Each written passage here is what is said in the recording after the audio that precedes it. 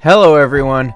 It seems that earlier today the precious metals market was having a sale, so I thought it would be cool to talk about my favorite precious metal, which I think has the highest upside potential, platinum. I bought a Queen's Platinum Beast 1 ounce, year 2021, the White Lion of Mortimer from JM Bullion. It cost me a little over $1,400, but I think the price was worth it. You see, platinum has historically been more expensive than gold, that is, until about 10 years ago. This is more scarce, it has more industrial use, and it is synonymous with excellence. For some reason, earlier today, it was down, but I think that's a short-term thing that coincides with short-term greed and poor understanding of the metal from Wall Street. But if you are not greedy, or even if you are, and you really understand the value of what we are about to discuss, please like, share, and subscribe, and click the notification bell to stay up to date. Leave a comment down below. I love to talk about these things, and I want to hear from you, the viewer. So as I was saying, the Wall Street traders are focused on their short-term greed, as always, but not really focused on reality. We know that money makes the world go round, and that everyone's trying to get a dollar.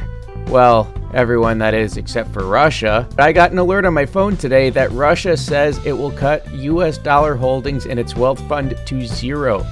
This is a really big deal because the US dollar accounts for about 35% of their $119 billion wealth fund.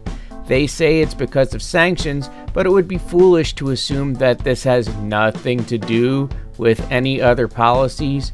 But you know who has a pretty good understanding of economics? Thieves. Thieves try to steal things that are valuable because why else would they steal them? There is no financial benefit to be had if a thief steals something that they cannot sell for a profit, and it seems that the thieves have caught up to the fact that precious metals are a great thing to have. They don't need to steal a whole car to make a profit. They're pretty smart. They could just swipe the catalytic converter. A catalytic converter is a device in a car that turns the toxic fumes in the exhaust into cleaner, more breathable, more environmentally friendly air.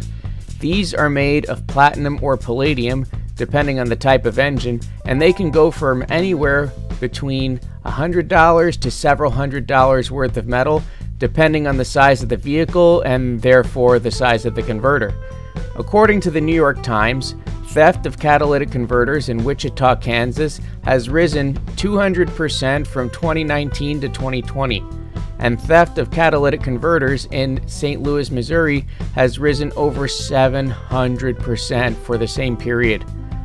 I heard that scientists are trying to develop converters that more evenly distribute these metals so that there's less of it required, but so far the efforts have not been that successful, and it turns out you actually need the metal in order to convert these fumes.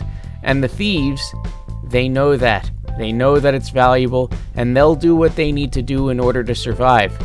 Eventually, Wall Street will follow, but you can beat them to it by getting your hands on some platinum, and if you do, you might have something for which they are willing to pay top dollar in the future.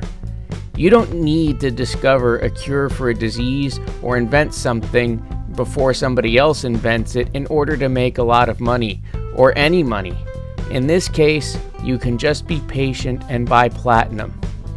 Learn new things, remember the old, buy silver, buy gold, and platinum too. I hope this was informative. Please be sure to check back in the future for more videos like this, and thank you very much for watching.